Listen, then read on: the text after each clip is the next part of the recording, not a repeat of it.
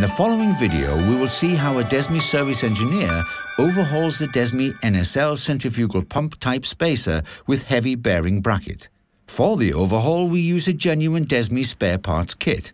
The technician will go through the overhaul step by disassembling the pump, replacing all gaskets, sealing units and bearings, and complete the overhaul by reassembling the pump. When making a service and overhaul on a DESMI pump, we recommend that you study the manual before starting.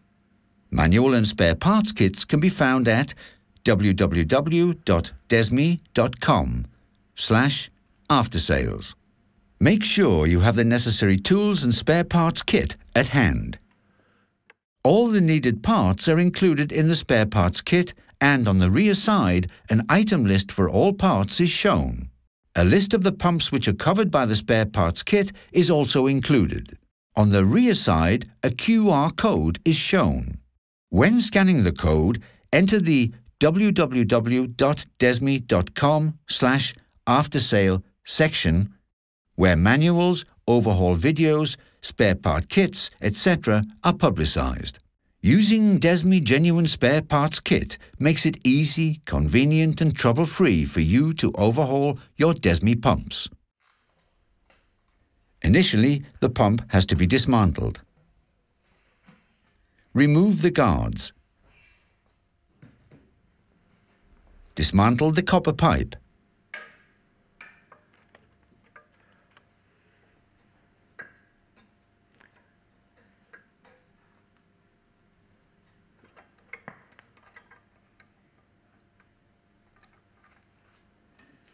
Remove the Allen screws.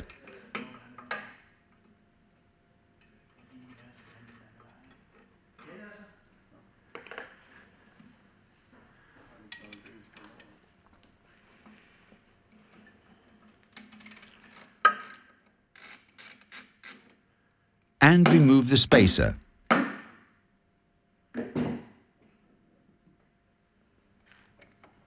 Remove the screws that keep the shaft seal cover to the pump casing.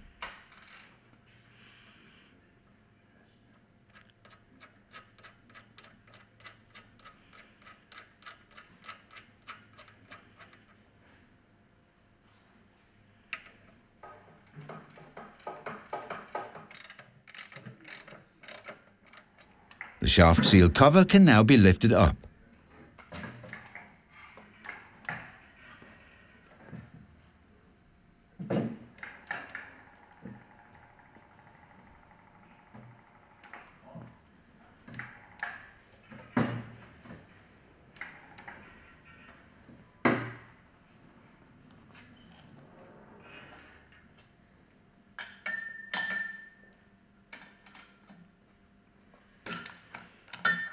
Remove the nut and washer.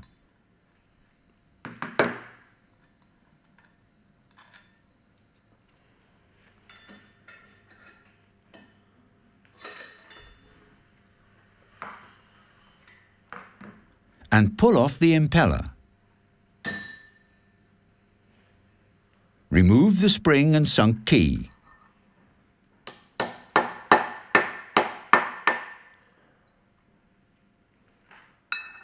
Remove the rotating part of the mechanical shaft seal.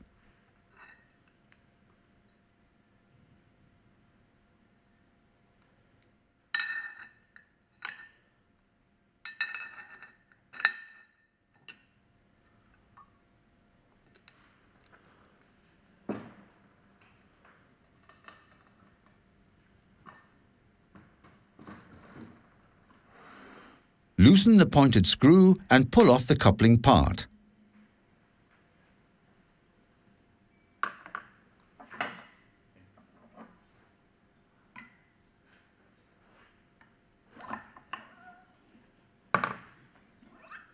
Remove the Allen screw that holds the bearing cover to the shaft cover part.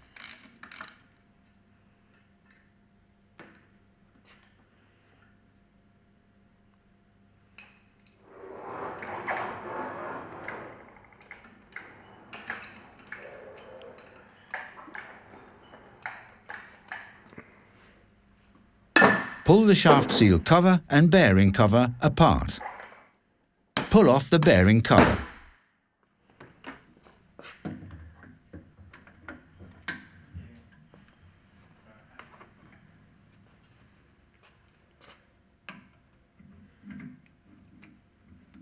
Pull off the bearing.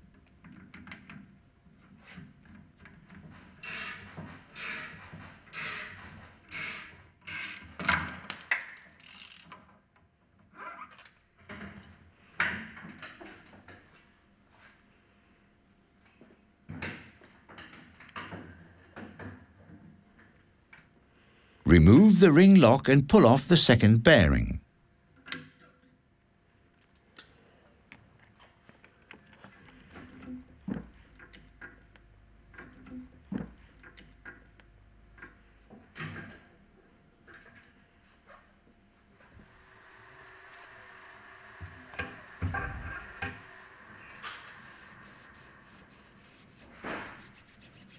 Clean the pump shaft with degreaser.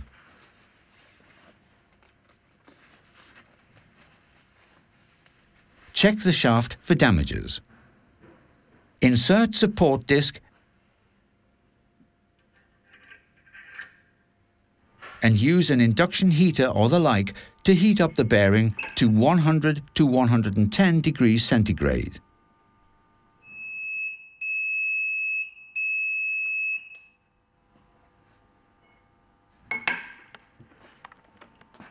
Insert the bearing and press up against the support disc and fit the ring lock.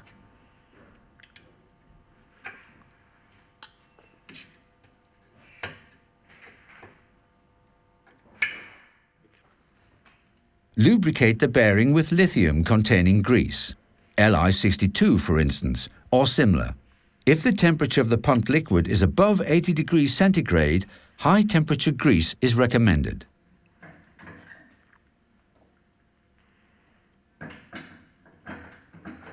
Heat up the second bearing to 100 to 110 degrees centigrade and lead the bearing against the shoulder.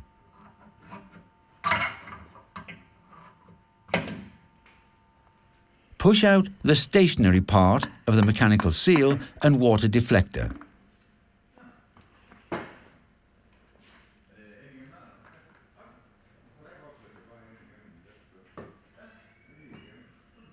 Clean the shaft seal cover and check the seat for flatness and cracks. It's important to ensure that all parts are properly cleaned.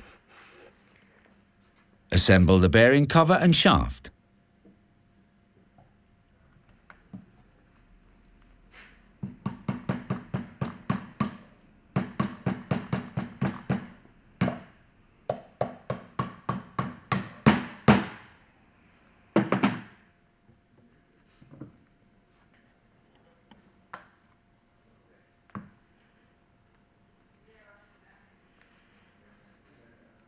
Assemble the bearing cover and shaft seal cover.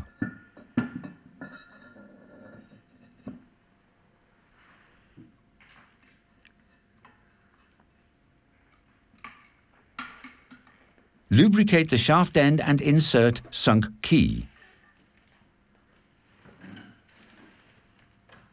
Mount the coupling part.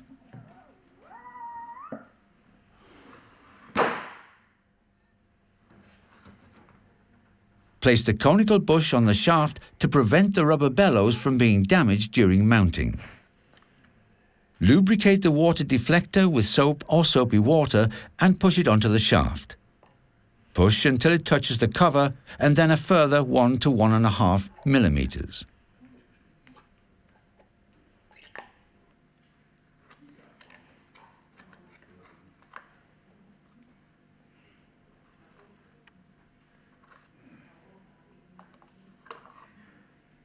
Unpack the mechanical seal and clean the sliding surface with alcohol. Be careful not to touch it after cleaning.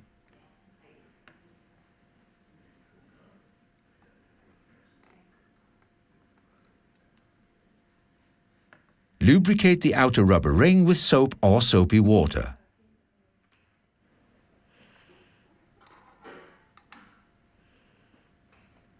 Now press the seat into place and check that all parts are correctly embedded.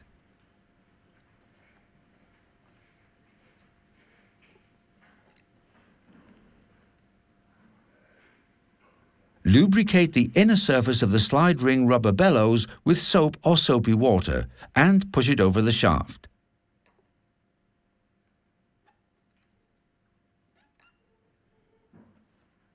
Remove the conical bush. Lubricate the shaft end. Fit the sunk key in the shaft.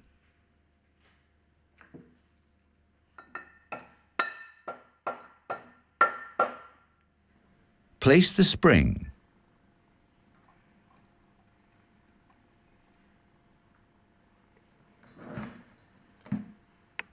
Lead the impeller towards the shoulder of the shaft. Take care that the ring at the end of the shaft seal spring is located in the recess of the impeller.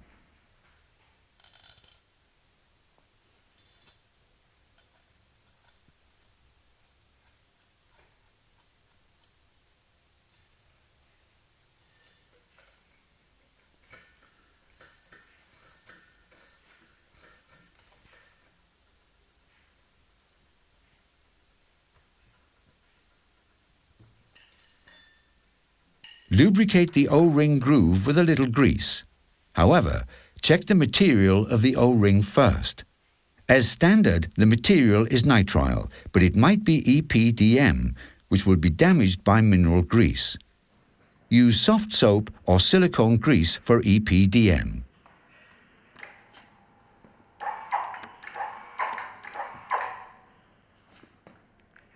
Assemble the impeller unit and the pump casing.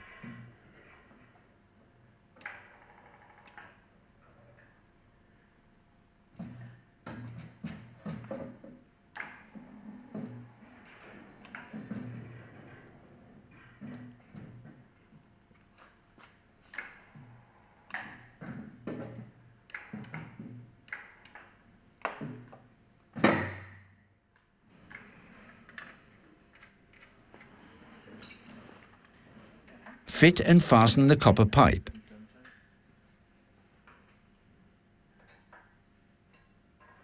Lubricate the bearings.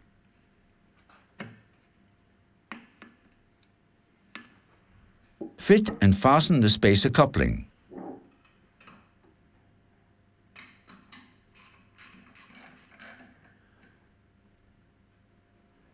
Finally, mount the guards, and the overhaul is now complete.